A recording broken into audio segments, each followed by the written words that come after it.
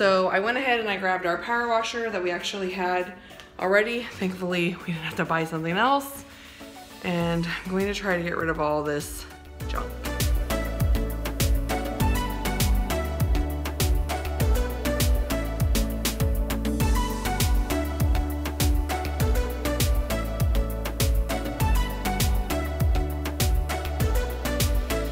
So this is what it looks like.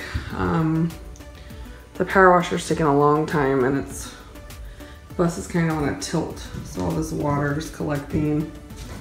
And I don't know if that's good. So we're going to try to dry the bus out and then I will do some more. But it looks a lot better because it's going from like this. And that's what it was. So the back of the bus is looking better, but we're just gonna let it dry out now. So one of the problems with living in the country is you have to stop working on your bus because you have to come over to your neighbor's house and let them know that their sheep and their sheepdog have gotten into your yard. And guess what? Nobody's home. Ah.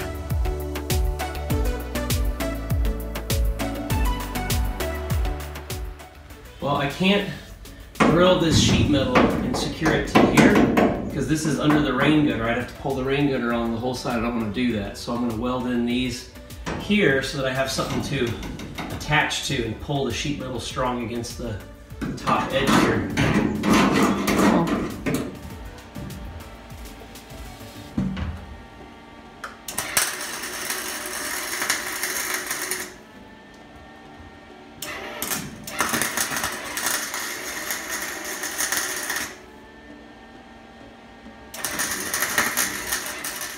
And that's it.